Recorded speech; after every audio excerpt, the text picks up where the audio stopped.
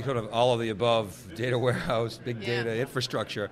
Did you see the slide that the guy from JP Morgan threw up yesterday? Yeah. And he sort of said this is the big source of debate. I thought it was a very interesting discussion. And of course the messaging that you hear from Cloudera is no, it's incremental, that we're not competing with transactional systems.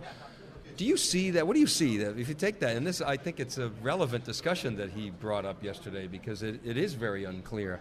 What's your telescope say in terms of how this new big data Hadoop is going to affect kind of the existing data warehouse? Is it going to encroach on it? Is it going to be all incremental and just overwhelm it in size? And what's your take on that?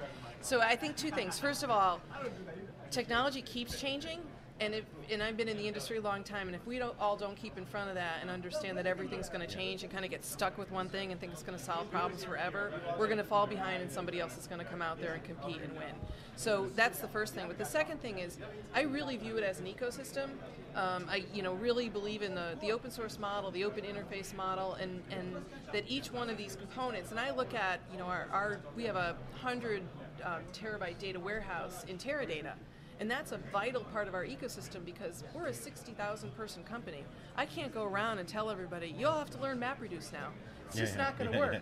So all those folks that are using views in Teradata are going to continue to use the views in Teradata. And so what we do is we basically now, instead of feeding some of the things that were getting way too big for that system and are a little too unstructured, we feed them all in through Hadoop, do analysis and aggregation there, push the aggregates out to Teradata so that whole large set of analysts can continue to do their job the way they always did. So that's one example, but I view this whole industry is all about pieces fitting together to solve problems, and at different points in time, different vendors and different communities are going to invent something that's going to help, and it's going to eclipse something that already exists, but you got to move on and go